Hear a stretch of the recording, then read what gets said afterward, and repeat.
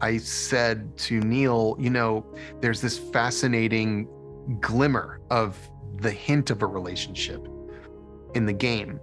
But a lot of Bill's section in the game is built around gameplay. What I was fascinated by was the idea of a man who had created safety in this world that was so dangerous. If you remove the threat of the danger around you, now the question is, what happens in that little bubble? Are you lonely? Do you miss people? And where does love come in?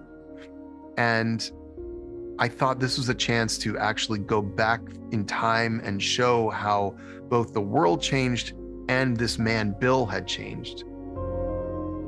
It is about love, and it's about the two different kinds of love, a nurturing, creative, giving love, and then this protective violence that sometimes people do to protect the people they love. And two very different kinds of people, two different kinds of love.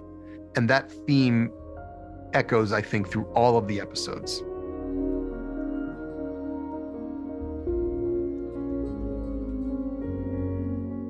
Neil was so great and so supportive about letting me play, and when he read that script, he said, this is my favorite one. And I was like, this is why Neil Druckmann has been the best creative partner on this, because he's just creatively generous and smart. And he knows, like, hey, here's where we can wander and here's where we should do the same thing. It's just been great.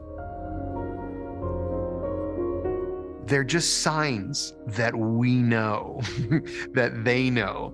It's not even Easter eggs. It's just the little things. It's the little things.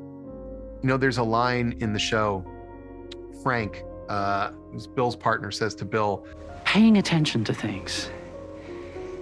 It's how we show love. And I believe that when you're making a show like this, paying attention to those things, those little details, that's how we show love.